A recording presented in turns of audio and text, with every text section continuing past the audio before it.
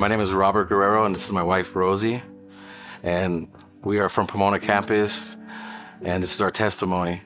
I grew up in Pomona, California, born and raised Pomona, California my whole life.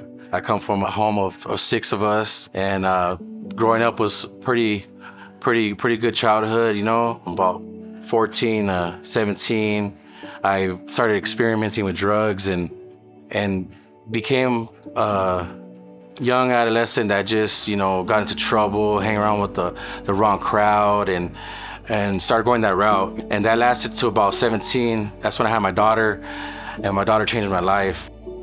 I knew from there that I had to work to be a working man and provide. Next thing you know, that's when my addiction came back, and I backslid into the addiction of meth. And that's how I first met her. I met her because I was gonna sell a phone to her to get some drugs. I knew that I didn't want this lifestyle no more that I already had been living for years, and she already expressed she didn't want the lifestyle like of selling drugs, even though she was clean already. When God started changing our life, it's like He brought us down to a point where, you know, like we didn't have nothing, like we didn't have no money, we didn't have anything, you know. If we wanted to change our life, we had to get rid of that lifestyle. Yeah.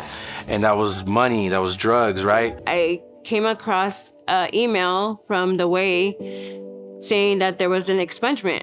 So from doing the expungement, I came here to Hallmark and they had service. So I came home and I told my husband, hey, I really like the service. I think we should go and start going to church at the Way. They were doing altar call, and that's when I met Pastor Maribel.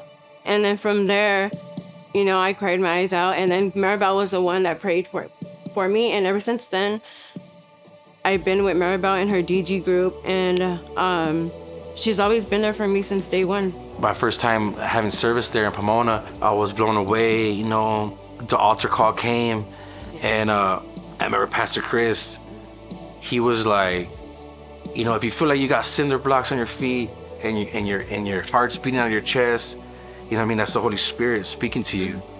And that's exactly what I felt. And when I went up there to the altar, man, it's just a feeling of just like love. And from that point, that it's been over a year now since we've been going to the Way, and God's been doing a lot of things in our life.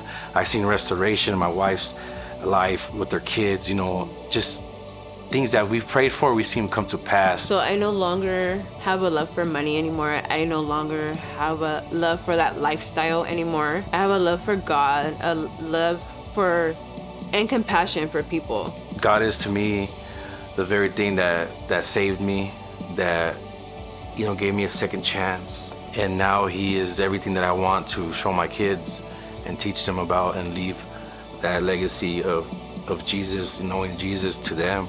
With God, anything's possible. Like, He took our addictions away, you know, our addictions of drugs, our addictions of money, a whole lifestyle that we never thought that we can get out of. You know, He took it all away and transformed our lives and gave us back everything that we lost.